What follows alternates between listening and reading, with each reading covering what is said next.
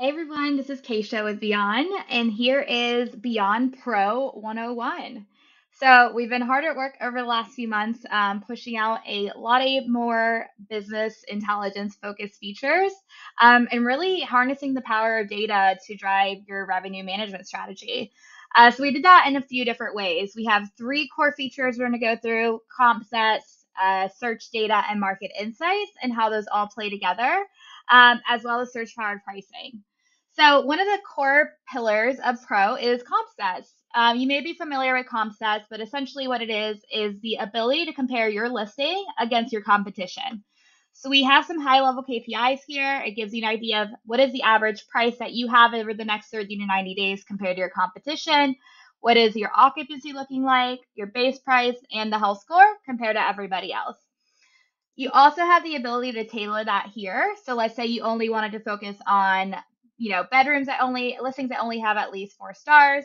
You can go ahead and update that here and then filter to your little heart's content.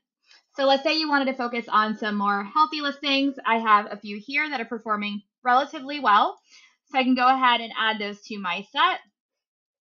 And what's nice now is that moving forward, if I ever wanted to compare to see how is my cottage picturesque spacious listing doing compared to the competition, I can do that from the comp set view.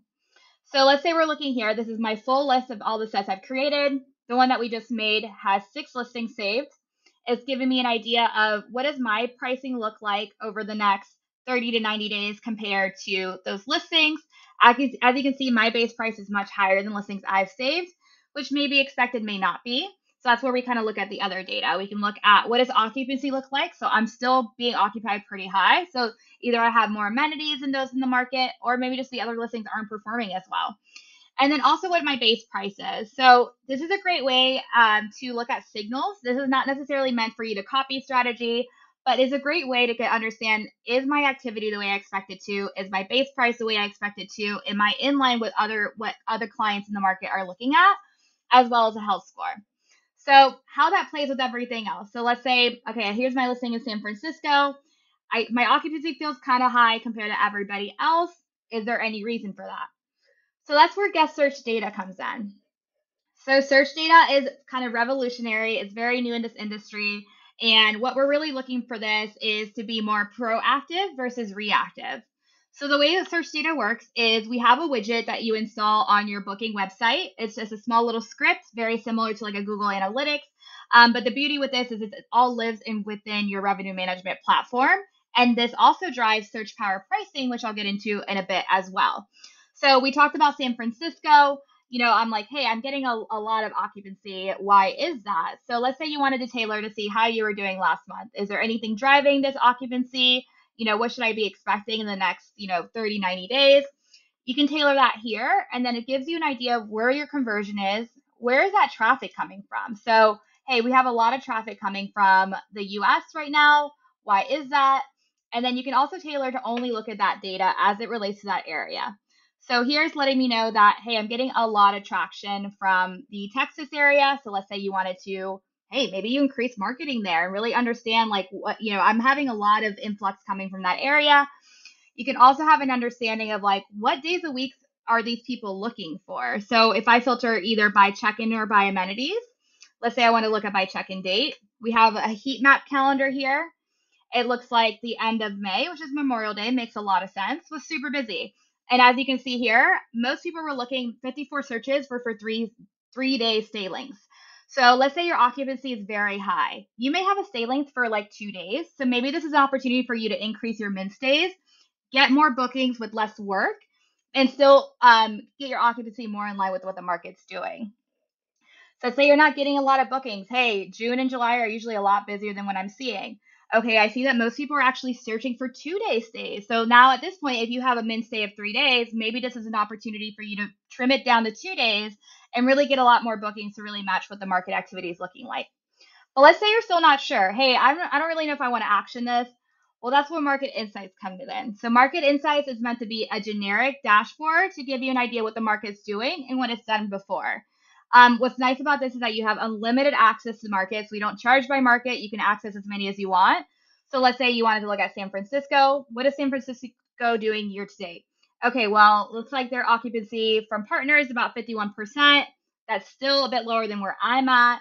My average daily is 179. So maybe there's an opportunity here for me to adjust my rates or to come up higher when it comes to my requirements. I can see here that on average from connected partners, booking lead times about 14 days out. That may be expected, may not, but also a great way for you to understand, how soon do I need to be marketing, especially so in Texas, you're getting a lot of influx. Okay, people for the summer are usually booking about 14 days out. They're coming a lot from Texas. Great. I should start focusing on efforts within 30 days of that Texas market for San Francisco. Oh, length of stay. Hey, on average, they booked at 3 days, and last year was 3 days as well. Perfect. I know that my min stay requirements are really in line with what the market does. Hey, averaging, they're getting about 100 bookings a week in this market. Am I as busy? Am I getting as many bookings as I am expecting? Or is there a drop from last year? But it looks like we're pacing ahead. So perfect. There's a lot of healthy activity happening in this market that's even trending ahead to where they were last year. But let's say you're still not convinced. You're like, hey, I'm just not sure. I see the data, but I'm doing pretty well. So I'm not going to tailor anything.